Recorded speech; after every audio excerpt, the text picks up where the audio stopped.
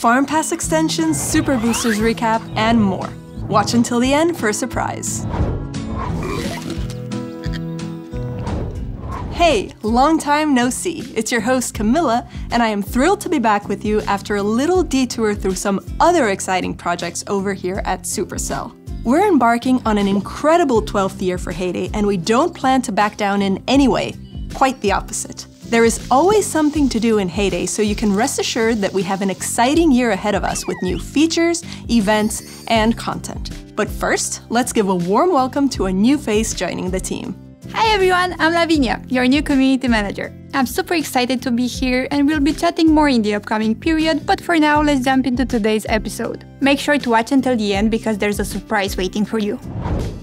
We are working even harder to make Hay Day better and stronger. It's been a mix of taking apart and rebuilding, and we've learned a lot throughout this process. Crafting this experience isn't a sprint, it's a marathon. A step-by-step process that requires time, but most importantly, your feedback. The goal is to make Hay Day better than ever, so many people play it for years to come and remember it forever.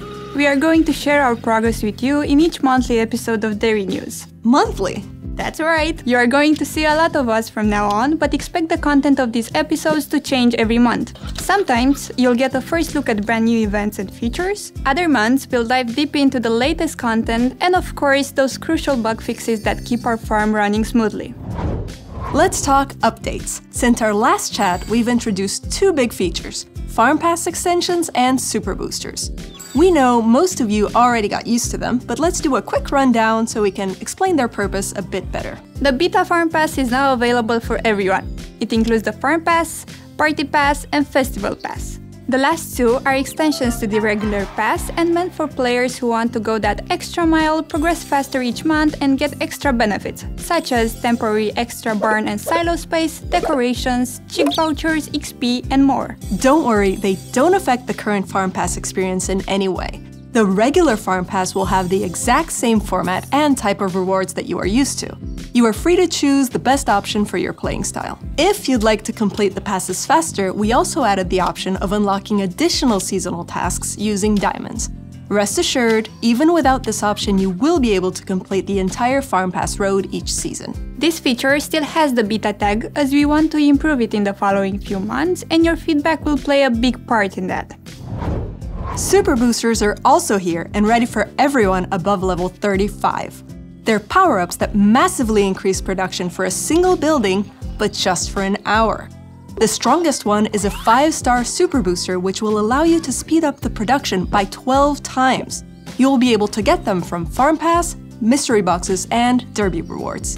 I'm sure they'll be really helpful when you need some stuff done quickly. This month, we celebrate the beauty of winter with all kinds of thematic decorations. And what a better way to end it than with the task event. You have until the 23rd of January to finish the event and enjoy all the frosty decorations and rewards.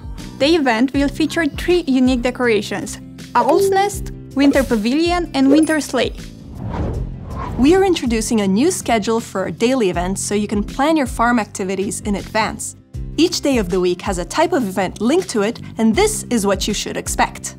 Every Monday is going to feature a Spin the Wheel event, Tuesdays are all about truck orders, boat events sail on Wednesdays, Thursdays bring the town visitor events, and Fridays are a double treat with fishing events and a special double points Farm Pass bonus. Then the weekend kicks off with either a global event on both Saturday and Sunday, or with a combination of 2 daily events that can be either a fruit boost, crop, pet, or mystery box events. So for example, we could have a crop event on Saturday and then a pet event on Sunday. We hope this new schedule will help you plan ahead and maximize your fun. But that's all for today. Keep an eye out for our next Dairy News updates and see you next time. Bye! You made it this far. Before you go, scan this QR code for a special surprise. If you don't have a device to scan it with, you can also find the link in the description of the video. Enjoy!